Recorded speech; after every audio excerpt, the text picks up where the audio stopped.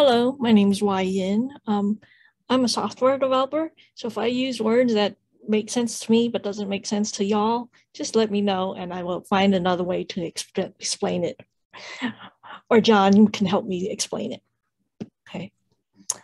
So let me share my screen. Okay. Okay, so we are on the data transformation chapter. The first thing about data analysis, you have to know whenever you are analyzing data, it rarely comes in the format you need.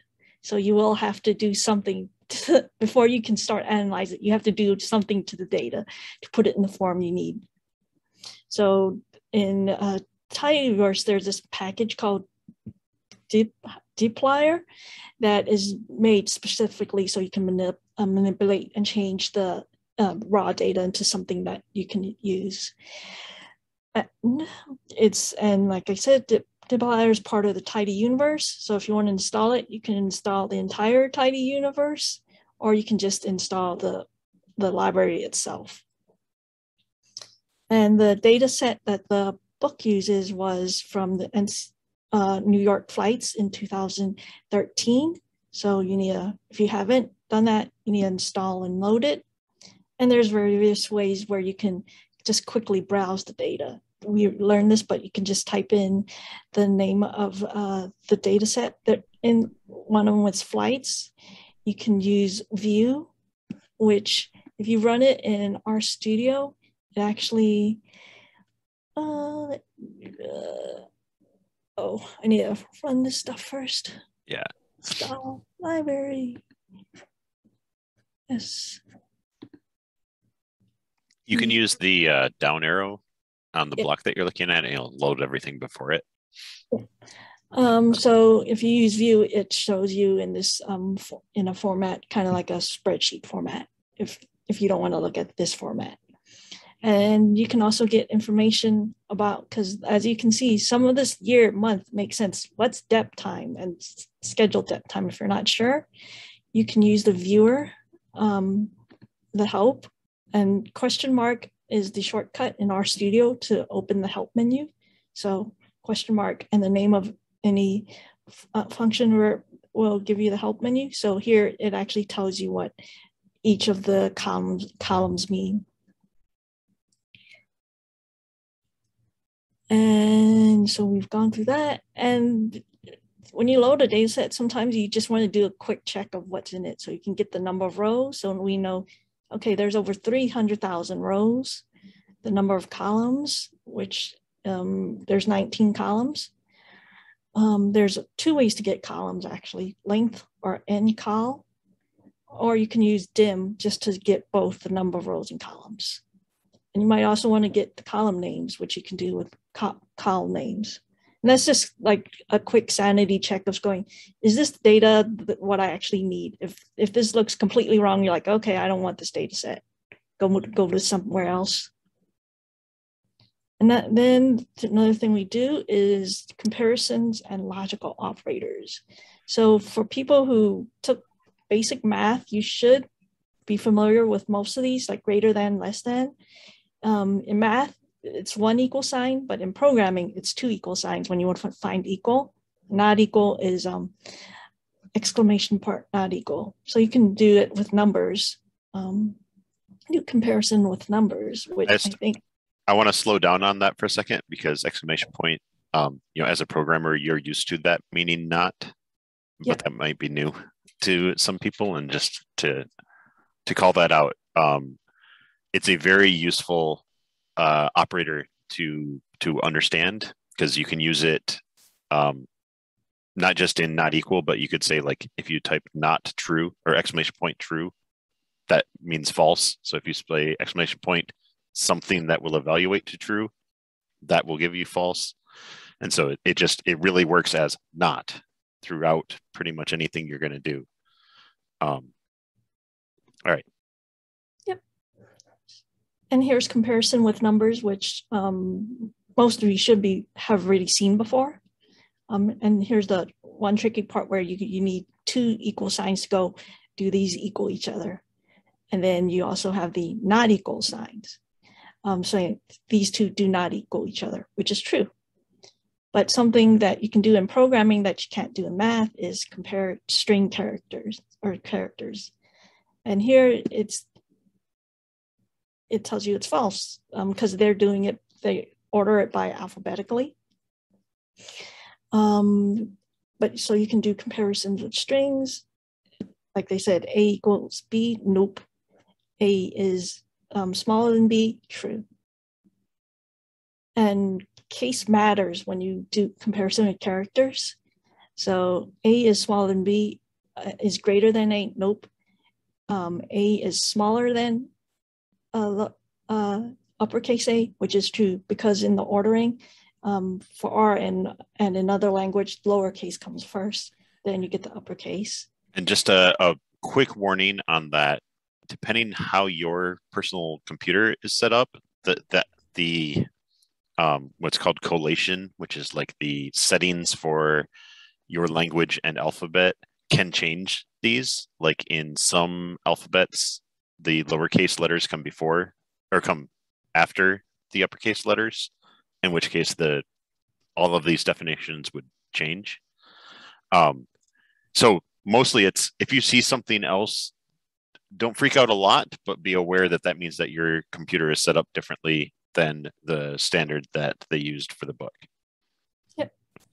And because there are times when you will need to compare, you won't compare as a letter, but you might want to compare two words, and you don't want to deal with cases because you don't know if it comes, what case that people will type in.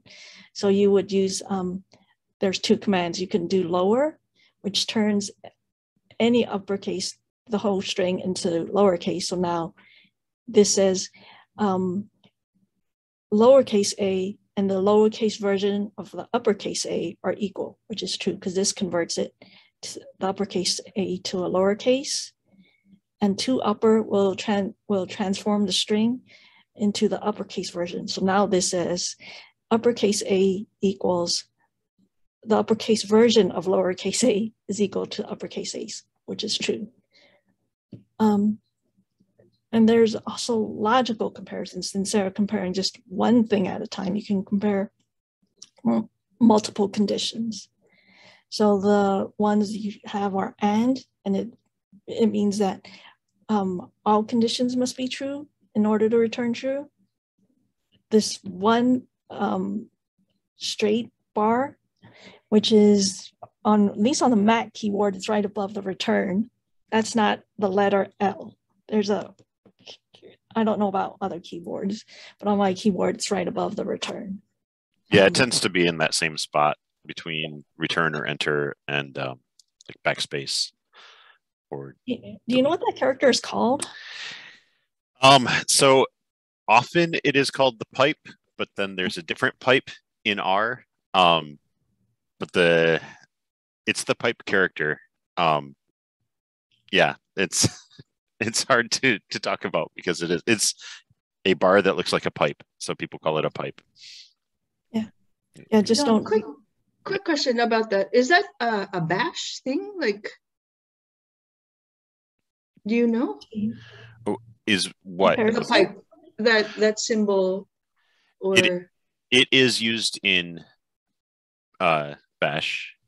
I'm not certain what you're asking, but yeah, I'm just wondering where it comes from, given that R has a different, a lot of programming languages use it to mean or, but some things do use it because it's called the pipe. They use it to pipe one command into another command. Got it. Okay. So that's the two meanings that it can have, but in R it means or. Yeah. Okay, great. Thank you. Yeah, in other languages, they also use the ampersand to mean and the pipe to mean or, and exclamation point to mean not. So it's not just R, but R uses that too. I think it's purely for visual reasons, because if we look at the true or false, like that bar just kind of visually looks like, you're separating them by a dividing line. And so I do find it's a pretty good choice of a character to use, in my opinion.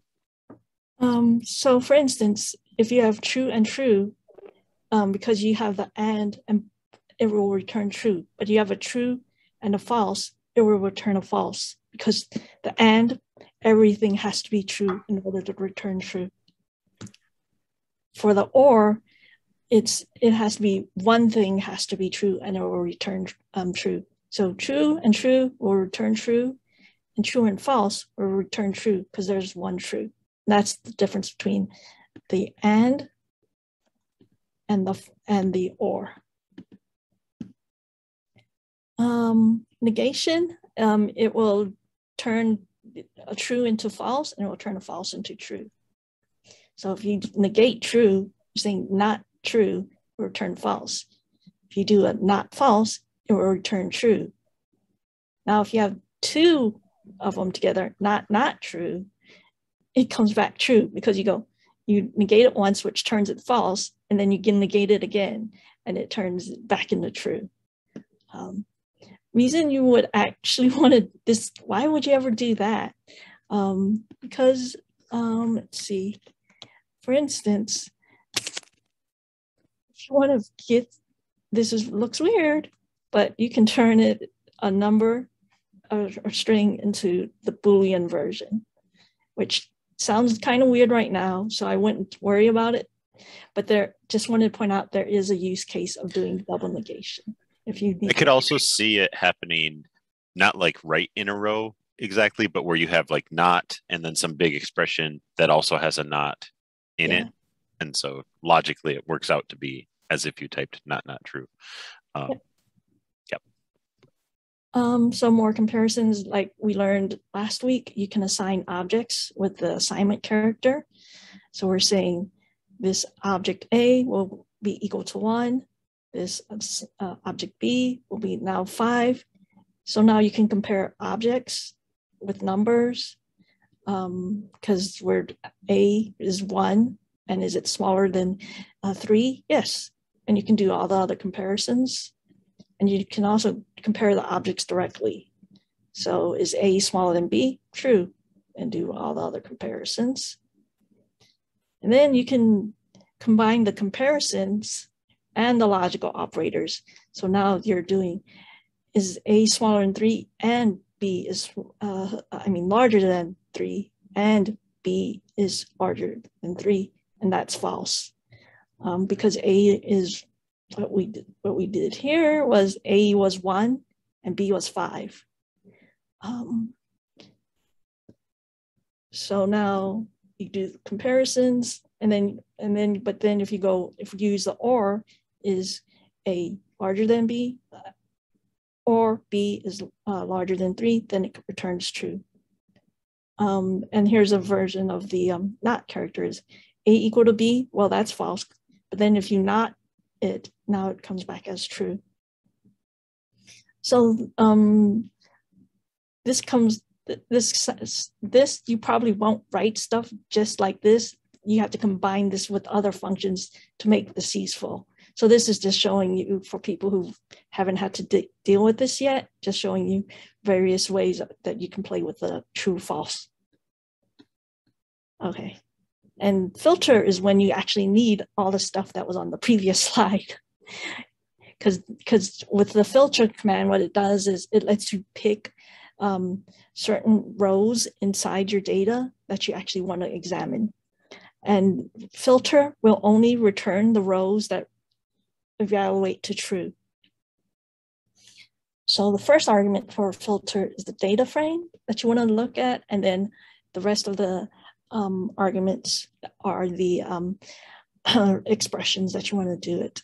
And you need to use both logical and comparisons to do it. So let's do the flights again. We know there's over 300,000 rows and 19 columns and column names, just to get the column names.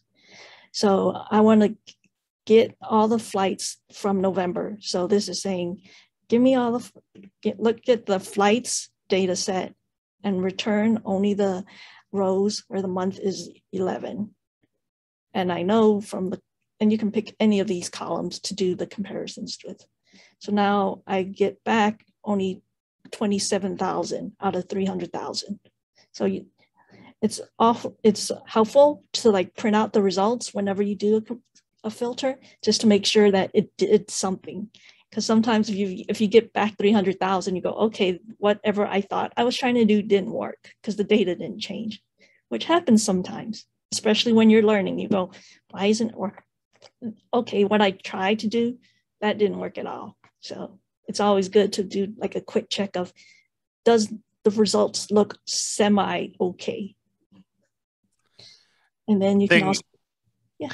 Just one thing I really like is for the filter command, dplyr has a error message specifically for the case where you accidentally type equals instead of equals equals. It will explicitly tell you, did you mean equals equals? And so it doesn't like, because there are cases where that would be valid, so it doesn't just like automatically fix it for you or whatever, but it knows to watch for that and lets you know that that's probably what you did wrong. I just like find that very helpful because it's a very common typo. Yeah. And in other languages or other libraries, they don't offer that. So you just have to read a huge error message and you're going, I'm new. What is all this supposed to mean? And it was because you accidentally used one equal sign instead of two equal signs. So that's how Art's trying to be helpful, or dplyr is trying to be helpful, give you a common error. And just to clarify, with one equal sign, you would be saying the argument month is 12, and filter doesn't have a month argument, so it doesn't know what to do with the month argument, because single equals that's what that would mean, like we saw last week. But it says, well, month isn't an argument to this function, but it is a column in the data set. So did you maybe mean equals equals? And so it has some logic in there to figure these things out. Yeah, let's see what it does. Yeah. Let's see the error message real quick. See, it gives you a nice short error. Tells you you use the wrong one. So listen to R and change it to double equals. And then you can pick select flights from December, or you can select flights that are not from December, which would mean anywhere from January to November. And that has like 300,000 columns or 300,000 rows, which sounds okay. And that, because the total was 370 or something, or 330. So that sounds okay. And here's where you would use the OR things. So you want all the flights from November or December. And then that would be 50,000, which sounds right, because when you did just December, you got back 30,000. And when you did November, you got back about 30,000. So that sounds about right. And then right. I just wanted to say I really appreciate you pointing out thinking about it like that, because it's an important skill to have when you're looking at data, of just constantly be thinking, wait, does that make sense? Both because you can catch errors that way, but you can also catch, I guess that does make sense, but that's surprising. So I should point that out to whoever I'm doing this analysis for, or I should keep that in mind when I'm doing my, whatever your next step might be. So it's useful to explicitly think about, wait, is that what I expected? Yeah. Yeah, especially when you're new, because there will be times when you type the wrong thing. So you're expecting this, and then your results is totally different than what you expect. Then you might look back on what you typed and go, did I type this right? Or did I use the wrong syntax? Did I use the wrong function? Because the data I'm getting back doesn't make sense to what I'm expecting. It's completely off base. And here's the thing where you could put, use the OR to go, I want everything that's either in November or the first day. So you get back that. And then this is the difference between or an and. If you use an or for this, you're going to get back everything from November or the first day. But if you use an and, you would get back all the flight that is on November 1st. So here you only get back less than 1,000. versus this one, you get back 38,000. So this is where your sanity check of your data makes sense. You go, oh, okay, that sounds like too high of a number. Maybe I used the wrong command. Then you go, okay, let's try the and then you go, oh, right, this is what I actually wanted. And this happens a lot, especially when you get more complicated comparisons. And then you use the and instead of the or, especially when you use the not, because then you go, is this not false? And it gets confusing inside your head going, you have to not, and then you have like 3 or 4 different conditions you're comparing it to. And then on one of them, you mess it up. So like check the numbers and go, just as a quick check to make sure it kind of makes sense to you. And one thing dplyr does is that if you want to use the and, you can either explicitly put the and, or you can just use a comma and it will automatically assume. If you list multiple expressions, it will automatically put the and. So as you can see, both of these will give me November 1st with 986 because it converts that to an and statement. One thing is this does not change dplyr when it does all your filters. It doesn't actually change the original data set. So when you do this, where you go everything from November 1st, the original data set's flights is still contains the 300,000 records. It doesn't contain 986. If you want to save your results, you have to assign it. So now you assign it to something that makes sense. So I called this object November 1st, or November 1. So now November 1 only has the 986, while flights, the original thing, still has 300,000. And let's see, missing variables.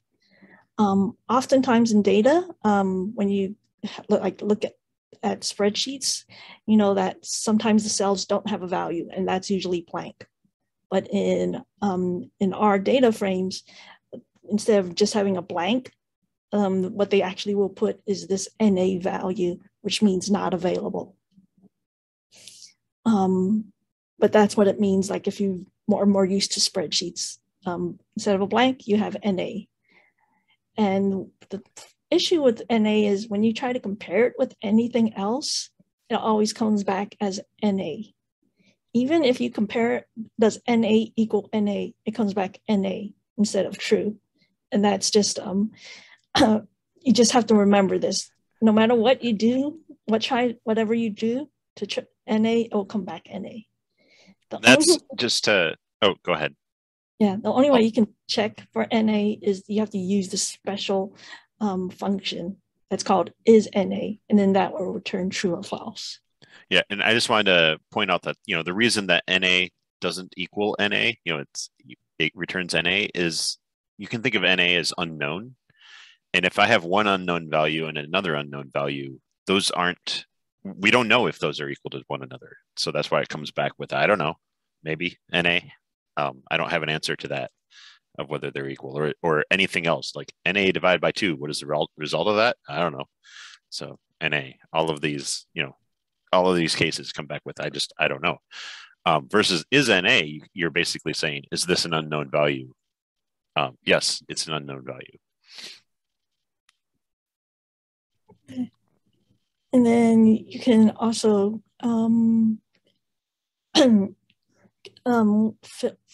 by default, filter will exclude NA values. So if you want NA values in your filters, you must add it as an expression. So right now I'm creating a data frame called a tibble, is basically a special version of the data frame that comes from tidyverse. So I'm basically creating a data frame with the column name X and 3 values. The values are 1, NA, and 3. And if I just use filter, I want everything greater than 1, it will return just one value, which is the number 3. But if I wanted to actually return NA, I would have to tell it, return NA and pick all the values greater than 1, and then you can get NA back. And that matters if, in case you do care that there are rows in your column that just don't have a value, in case in your analysis that matters. So you can still filter and return the NAs if that matters in your analysis. Arrange is another function, and this changes. I have a quick question, sorry. So what is a tibble? Is it just like a tiny data frame, a subset of a data frame? It's a specialized data frame. Okay. We'll cover it more later in another chapter. Okay. That has some more functions than the base R data frame. Oh, okay. Yeah, it's basically just a data frame that they have some specialized rules around printing mostly, so that you get this nice layout that we have on the slide here. Oh, okay. There are a couple other things about them, but they're basically just data frames. Yeah. Okay. Another command is arrange, and arrange changes the order of the rows. So you would pass to arrange a data frame, and then all the column names that you want to sort by. So the default order is to sort by ascending, which is small to big.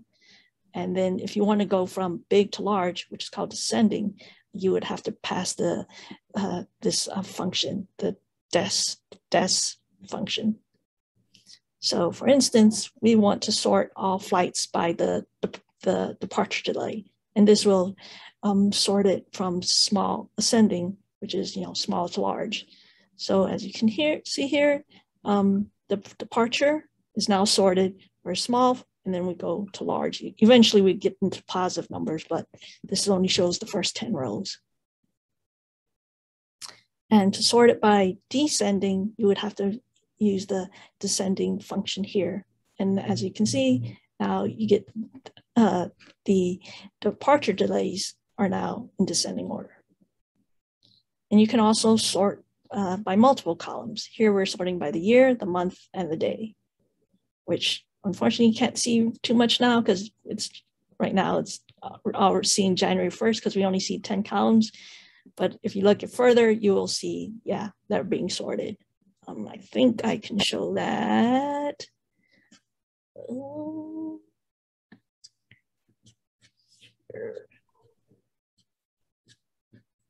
I can range rows with the range.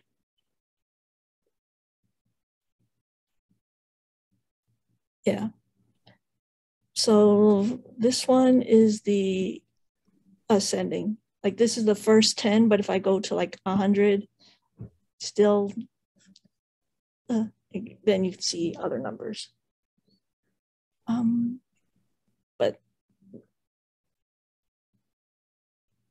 okay, so an arrange also puts the missing values, the NAs, at the end when you sort it.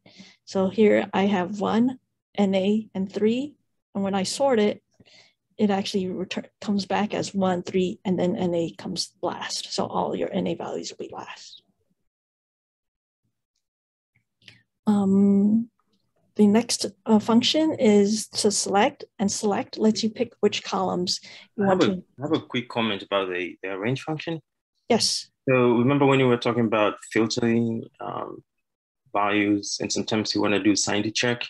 I normally use the arrange, especially if you're working with a large data set where you can see all the values. So you can use arrange in combination with the filter to kind of confirm that you did get the values you are looking for. So for example, when you were filtering on the month of 11, you could combine with your range as well.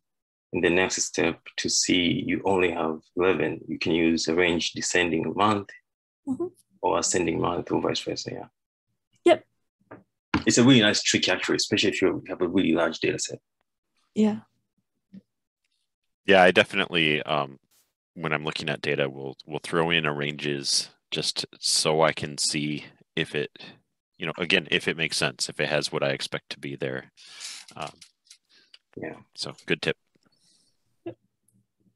And okay, for select, it lets you pick which column. So you pass in the data frame and which columns you want to use. Like I said, first, let's look at the column names, because who remembers this offhand in your head? No one. So that's just a quick way to look at your column names. So now, instead of seeing all 19 of these, I only want the year, month, day back. So here you see all 300,000 flights, but now I only see the year, month, and day columns from it. And another way you can write this is using this colon symbol. It will pick all the columns that start here and end here. So if you look at your original columns, that means I'll get back year, month, and day with this here. So I didn't have to write the word month, but it's included because it comes between year and day. So it's helpful if you have lots of columns and you're too lazy to type all of them. But they have to be consecutive or in the original data frame for this to work. And then this, if you use this negative symbol, it means pick everything except for this. So, year, month, year, colon, day means year, day, month. So now this is saying return every column except year, month, and day. So now we're going to get back 16 columns because the original had 19 and we're excluding 3. So that gives you 16. And just to break in for a sec, that colon is another one of those that it can be helpful to have a word for it. And in R, colon basically means like through, like year through day. If you say 1:10, that'll give you an array or a vector of the numbers 1 through 10, things like that. So through or to is what that one tends to mean. And there are also other helpful functions you can use with select. In order to select columns, like you can pick with starts with, which means pick all the columns that starts with dep. So now it returns 2 columns because there are 2 columns that starts with dep. You can have ends with. So now we're asking, we want back all the columns that ends with delay. And in this particular data frame, there's 2 of them that ends in delay. And then now let's say we want back all columns that contain dep. So it can come in the start, or it can come in the middle, it can come in the end. It just has to contain that. And in this case, it comes back with 3 columns. And then this matches is a regular expression. Regular expression is this programming thing where it lets you search for words, but instead of typing out things, you look for a pattern instead of particular words. So what this is saying is, I want to find something that starts with A. It has a character. It could be any character. It could be a number. It can be any alphabet. It can be any punctuation. And then the next thing is R. So in this case, it will return back arrival time, arrival delay, and air time, because air and ARR both match this pattern of starts with the A, anything else, and R. And regular expression is another thing. It's totally separate to learn at some point, but I wouldn't worry about it too much right now. But there is a thing that you can use in the programming world where it allows you to more fancy searching. So yeah, I just there's a lot more on regular expressions in chapter 14, yeah. Although it still doesn't go into like a lot of detail. And it's one of the things that as you need it, if you work a lot with text, you'll get more and more into regular expressions, and you can do all kinds of crazy things with regular expressions. I'm sharing in the chat a site that I use a lot where it just lets you in a web interface, put in some stuff, type in regular expressions, and it'll show you what it would select. It has lots of tips in it and how to select things. So if you need them, they're there, but we don't need it quite yet. Yeah, so it's there, but you can also forget about it for now. Just go, there was something somewhere that lets me search with wildcards, but I don't remember it. But you don't have to remember it until you need it. I think you can, the matches helper function, you can be lazy a little bit if you don't know much about regular expression. You can still use, like, for example, looking for columns with partial matching. You can just type in the first few characters of the column name. And the good thing about the matches helper function that I like is that you can supply multiple text string to search for, separated by the pipe. That means, so for example, say I wanted to look for columns that starts with ARR underscore, and then another one, I don't know, BI underscore. You can provide both of those separated by the pipe, and the code will return all those columns using the partial matching. Yeah. Yep. Which is really helpful, actually, especially if you have a lot of columns to work with. Yep. So learning the basics of regular expression is helpful, but it can get very complicated, and so I wouldn't do a deep dive right now.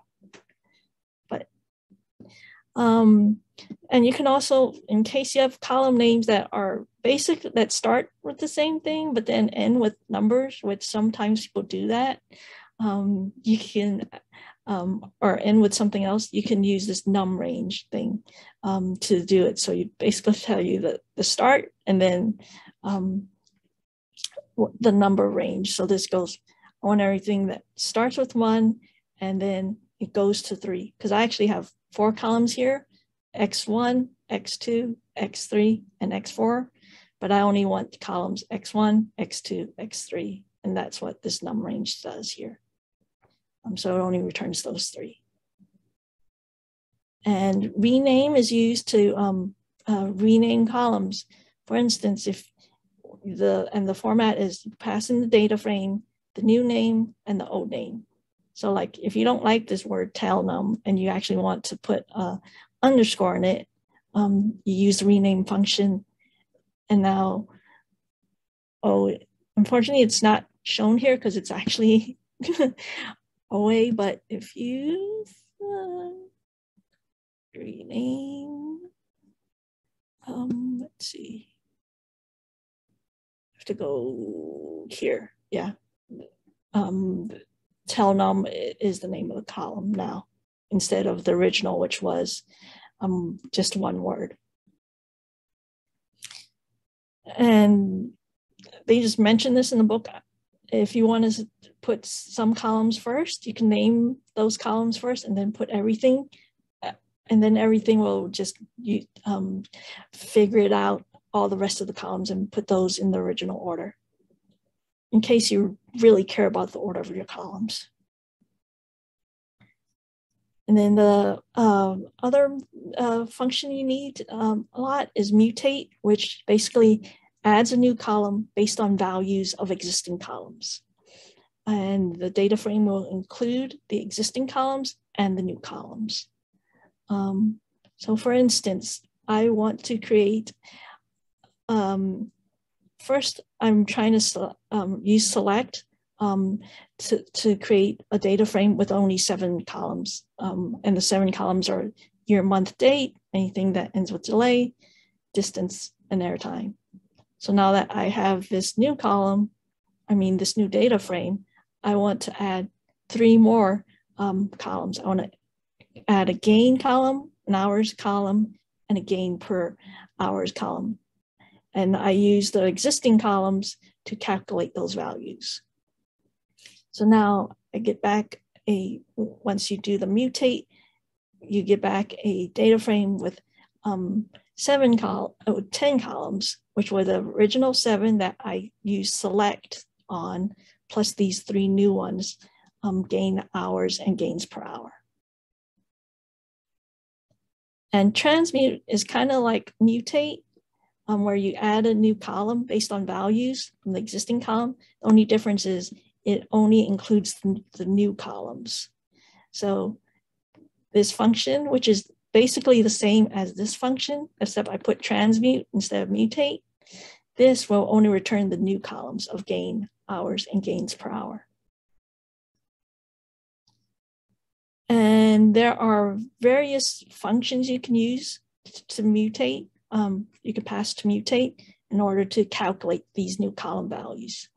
You can use, the arithmetic functions that you are familiar with, like plus or minus or multiply. You can use things like sum or mean, integer modular arithmetic. Like I haven't done math, so I had to figure out what does this mean the first time I learned it. But if you know what modular arithmetic is, then it's available. If you don't, you could learn it and then figure out if you need it. The percent is useful more often than you would think, where you just want, for example, if you want to find odd numbers, or you want to divide things up into two groups, you can just take whatever the ID %2, and then either if it's an odd number, the remainder would be 0 or would be 1. If it's an even number, the remainder would be 0. And so you can use that to just assign things into two groups, or if you want three groups, you do %3, %4, and that way everything can get like evenly divided into not exactly like ordered groups. There are other ways to do that, but that's a way that I use it a fair amount of time. And sometimes you would just want to know, is this an odd number? Is this an even number? So that's a way to do that. Yep. And other functions are like, you get your log functions, you get leading and lag values. Leading means the next value, lag is the previous value. And you can get cumulative aggregates, like you can get the cumulative sums and products and means. You can also do all your logical comparisons and various rankings. Like I wouldn't have to memorize all these, like, because if you don't need it, why memorize it? But just to know that there's a lot of things you can do with mutate. And if you ever come across the case of going, okay, I need this, I want to add a column and I need it to do this, you can either go back to this book and kind of look, oh, these are some of the things I can do, or you can do a Google search of how to, do some kind of mathematical operation and see if R comes with functions. Because in theory, yeah, you could write your own cumulative sum function if you had the time, but if it already exists, why rewrite it? So that's why it's useful to figure out what functions already exist. And this one was just transmute, and I did use the various arithmetic functions, and just an example of that. So like I used the modular, the arithmetic, logs, offsets, cumulative sum, logical and ranks. And as you're learning, it's often useful to do this kind of thing where you're like testing each function just to see what it does. Because you read the explanation in the help, you go, okay, that didn't actually make sense. So you just actually use them and see, okay, what does it return?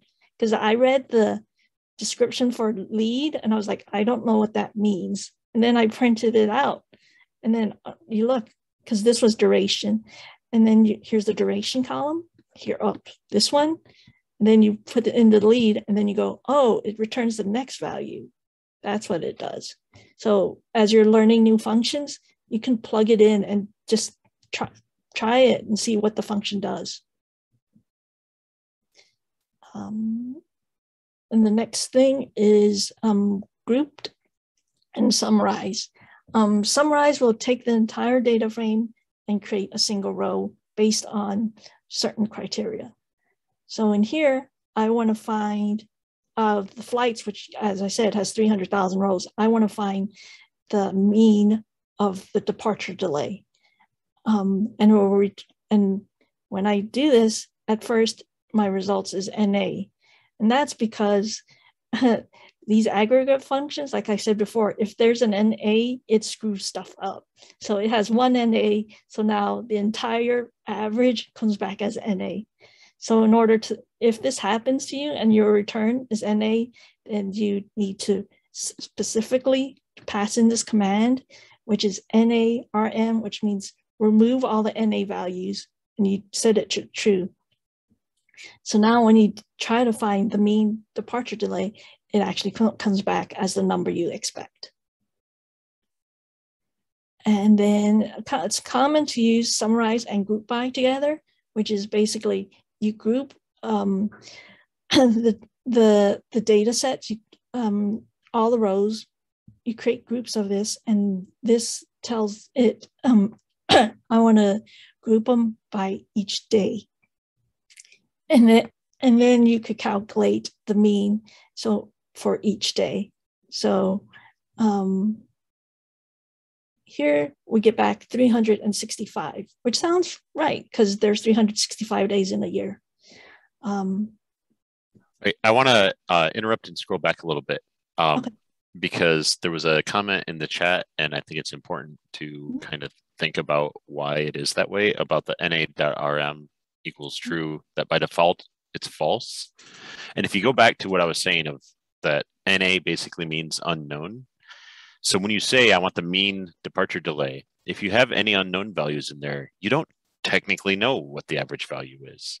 And so R makes you explicitly say, well, yeah, I want the average of what I know.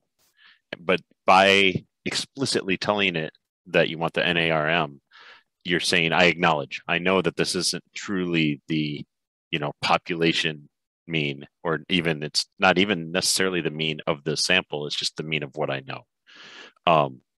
It does get annoying, and a lot of times, you're like, yeah, of course, I just want to get rid of the NAs, but I think it is a good exercise to put yourself through so that you, number one, you notice, oh, some of those values don't, or some of those rows don't have a value for departure delay. Why is that?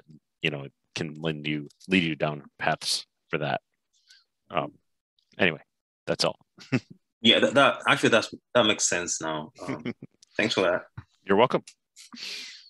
And the reason why it's NA departure delay, it means, okay, if no value, that means the plane was on time. That's one thing you can assume. Maybe, because I think there are some zeros in there as well. Yeah, so that's one maybe. Yep. But you can check the data more. Yes. That's one reason. But if there's a column that comes back NA that shouldn't, like destination, every flight must have a destination. So if it's missing the destination, something's goofy.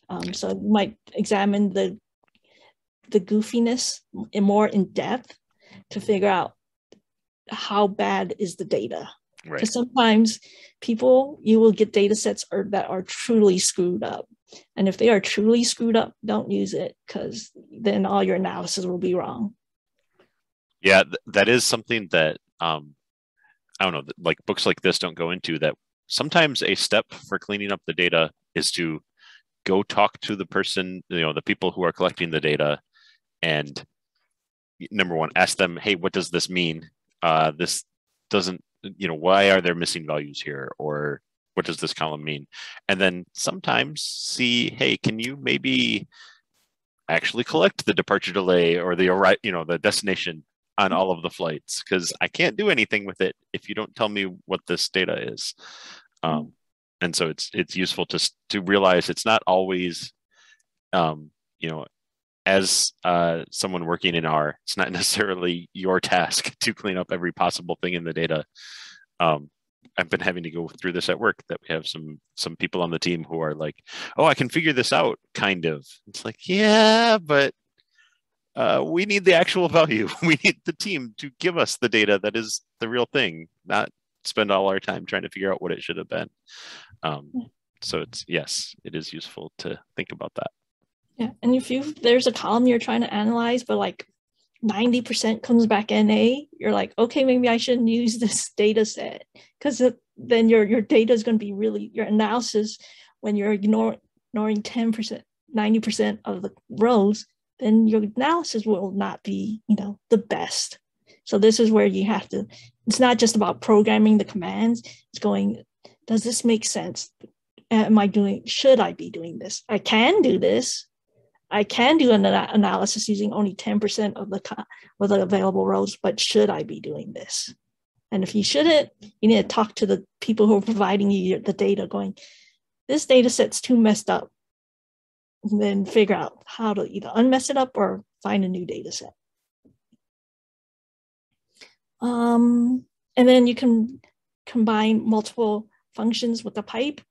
So this does the same thing as this, but this I had to write two separate things where first I group by and then I assign group by to an object and then summarize that new object, versus a quicker way is to use this pipe command, and it will say, take this and then pass it on to this function.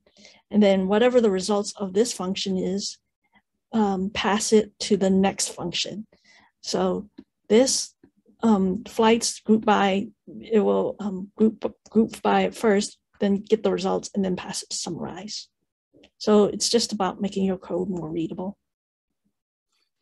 And this is one of the main ones for my quest for making or knowing how to read code out loud is the pipe is and then. Most of the time, if you read it as then and then, it'll make sense. So take flights and then group by year, month, and day, and then summarize with delay, blah, blah, blah, blah, blah. So, and then.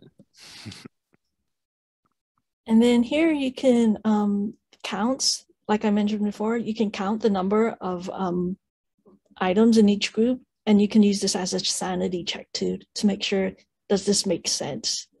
Here we get the flights that were not canceled, and then we want to group by the tail number, and we want to get the average delay and also how many flights are in each group. And then you can also do that. And you can also deploy it with ggplot, which we already saw earlier. But just remember, deployer uses this as the pipe, as the and then, versus ggplot, which uses plus as the and then. So you do have to switch. So now we take the results from deployer, we filter it one more time, and then we plot it. So this is what it looks like. And then with summary functions, there's a whole bunch of functions. I'm not a statistician, so I didn't know what some of these meant, but that's okay. You can use the help menu to look these up. But one thing that I did like was this counting, which is you count by groups. So instead of like the longer way to write it is first you would group by destination, and then you want the count because we want the number of flights per destination. That's one way to do it. The count shortcut just lets you pass in count and destination, and that will return the same thing as the counts per destination. So shortcuts are fun, less typing. And thing I really like, I can't remember if he talks about it in here, but count has an argument sort. So you can say count by destination, sort equals true, and it automatically sorts, or it applies a range from largest to smallest to the end column. So it wraps yet another step all in there. And a lot of times, either you want to see the ones that are the highest or the ones that are the lowest. Mm-hmm. So it's nice to be able to do that. Oh, what was that? Sort? Yes, sort equals true. Sort equals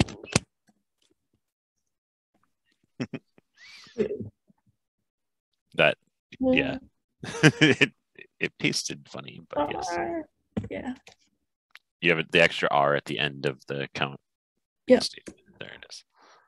Let's see, I forget, did I function that? No, not yet. Let me just do flights. All the flights.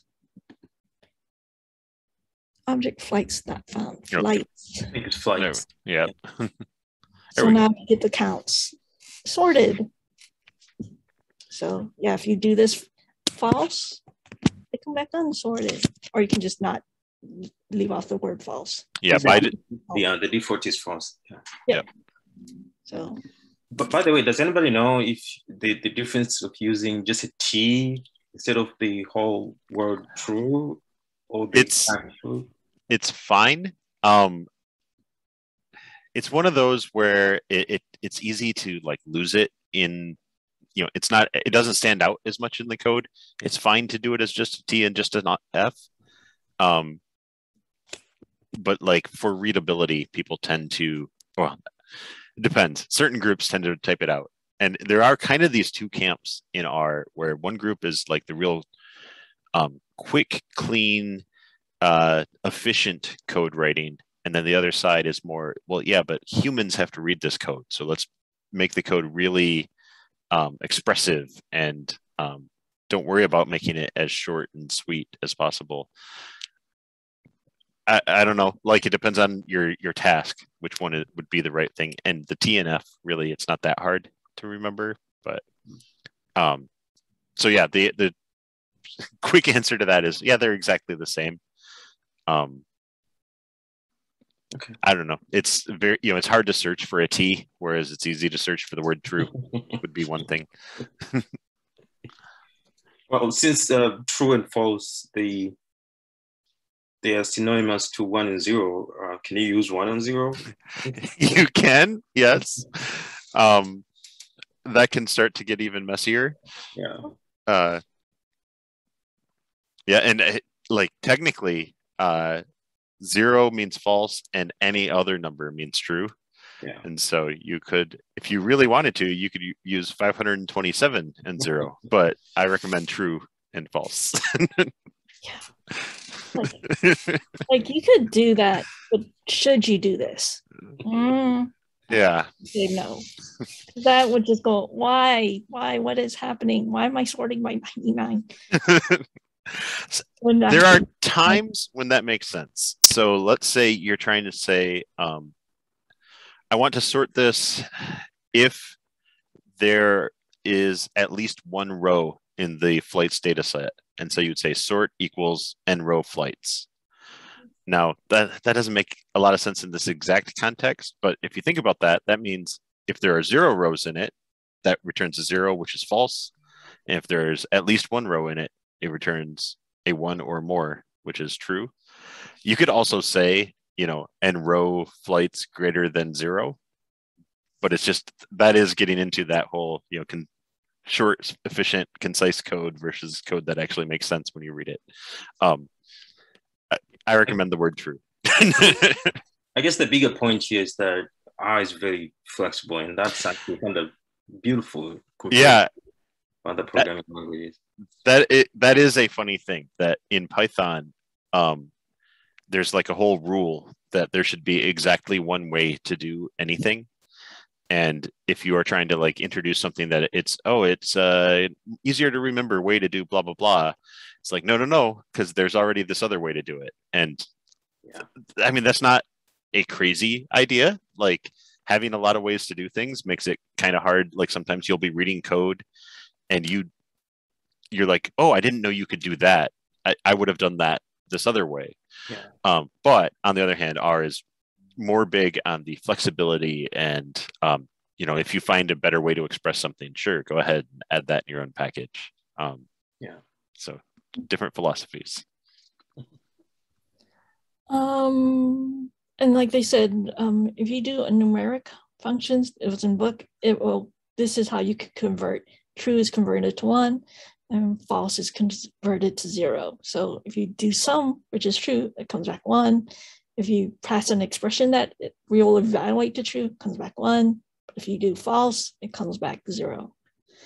And they did that with this, reason they did that with the summarize command is that if you pass sum to summarize, it will actually return the count of true values. And if you do mean, it gives you the proportion of true values, which at first sounds weird. So it's just one of those things you have to memorize that, okay, if you want to get the counts, this is how you could do it of true values. But the reason why it works is because it's actually when it does this part, false comes back as 0, and true comes back as 1. So that's how it's able to do this weird stuff down here of the counts and the proportions. And like, this is so useful. Like, I use this all the time. The mean of some true or false value, just to find out, what percentage of students take more than 10 minutes on this question. That'd be exactly this kind of thing. Mean of time elapsed greater than 10 or whatever. And that just gives you, exactly what we're seeing here, where it's a proportion. It's very useful. Yep. And then you can also progressively roll up summaries, which was in the book, which means you could do this parts by part. And then first you get the flights by day, you get the number, and then you pass that to another thing. Then you can do the number per month. And then you can then do flights per year. So you can break up your function if you don't want to use the pipe thing. But so you just have to be careful. Like for some, it works. But for other things like medians, it won't work because you're actually the values will change. So you just have to be careful. And ungrouping, I haven't used this, but it's available. So if there was a group and then you need to get back to the ungrouped version, you use this ungroup thing. I will say, if you have, if your code is behaving strangely, a lot of times it's because you have a hanging group in your data and you don't know, or you didn't realize it was there. So throwing in an ungroup will just clean up your groups. The reason that would matter is, let's say we were doing a count, but if we wanted to count destinations, but we were already grouping by departure cities, then that would create a count by departure city and destination, and it's not at all what you expected to see. So you throw in that ungroup to get rid of that grouping by departure city, for example. You can also go back to the original flights and yeah, but it might be in some long process, for example. Yeah, but there's various ways. That's why you should always it's always helpful to keep the original copy of the data somewhere, so that if you're getting something really weird, you might have to rerun this step by step again. So don't change your original data. And then you could also use group. First we did it with summarize, but you can also use it with mutates and filters. There was lots of examples in the book and they got complicated for me. But so I would say, yes, you can do this. And the idea is, if you need to analyze your data in a certain way, there are ways to do it.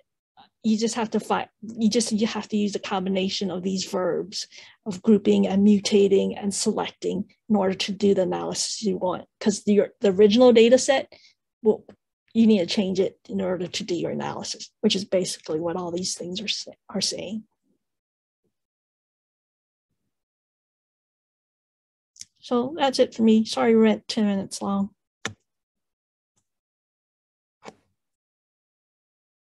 Any other questions, comments?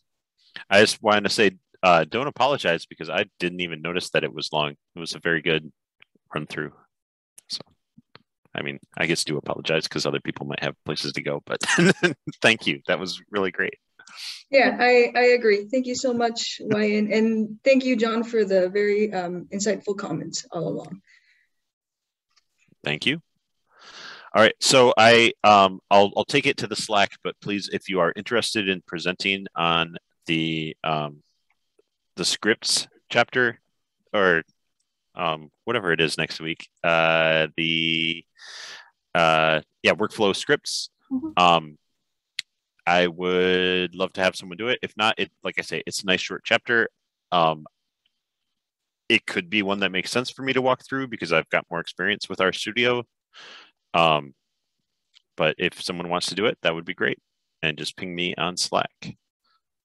And with that, anyone have anything else to say real quick? All Just, right. I know these were lots of commands. So the only way you're going to get better is through practice. So either do the practice exercise, or if those sound too boring, pick a data set that you're interested in. For instance, if you were a big fan of the Olympics, go grab the Olympics data and do some analysis of your own so that you can learn these commands. Because the only way you're going to get better is through practice.